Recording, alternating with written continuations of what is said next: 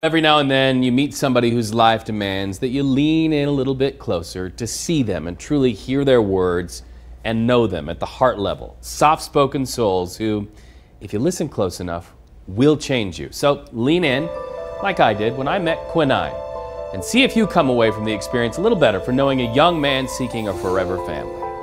My name is Quineye.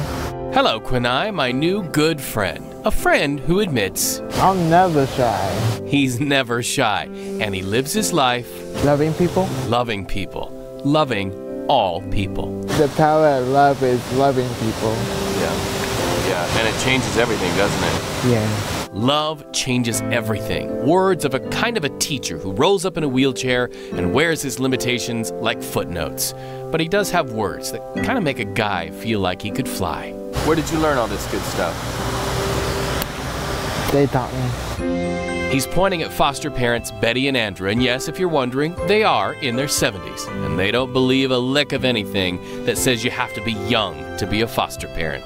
I love him because he's him. He doesn't allow his impairment to shame him or stop him, and neither do we. Foster mom Betty knows and teaches. We've all got impairments, and we've all got a thick file, histories that most of us can hide.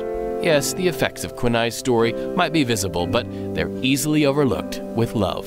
I believe you have to look past everyone's file because there's a change and a possibility that everyone can change.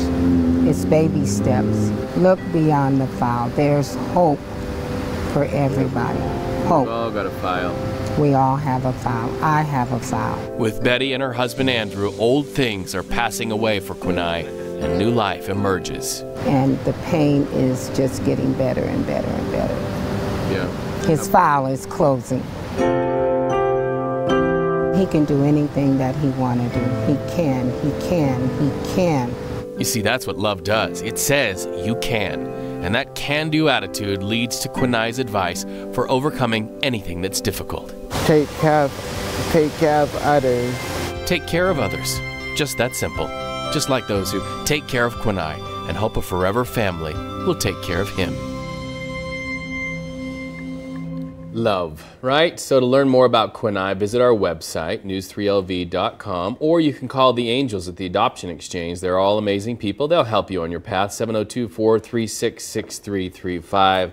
Love Quineye. He's very special. He loves music, and he loves his foster mom. I love her. I got out of the car, and she said, honey, what's your name? Because I love you already. Oh, wow, that's great. Yep. And he's a very wise kid, too. I mean, just a fantastic story. Thank you. Yep, he's here to teach us. Brightened all of our lives tonight.